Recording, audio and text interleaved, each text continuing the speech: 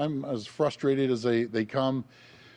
We're expecting some Moderna. We're supposed to get it this week. The third time now is delayed. We're getting it sometime next week. The AstraZeneca that we were supposed to get out into the pharmacies, we don't even get a date. We don't have a clue. How can you plan when the feds aren't even giving us a date? If they could give us a date, we'd be able to expand the pharmacies right across the province. We're doing it. There's going to be a point next week that, and actually there is right now, that pharmacies have run out. Shoppers Drug Mart, as the general just told me, they have 100,000 appointments. Like, the feds need to, I've been very diplomatic and I've been very complimentary and collaborative with the federal government, but enough's enough. This is becoming a joke. We need more vaccines. Simple as that.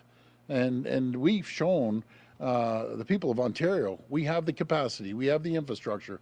There's 83,000 people vaccinated yesterday. We have hundreds of thousands of people waiting in line. And at the end of the day, they've dropped the ball, major league. And Mayor Watson, he's a great mayor too. He's doing a great job.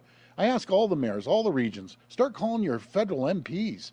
Mayor, walk down the street to the Parliament building, start banging down their door. This is the root cause. We do not have enough vaccines from the federal government, and it's a joke. 55th in the world. I'm done. Sorry. I'm this is frustrating as anything.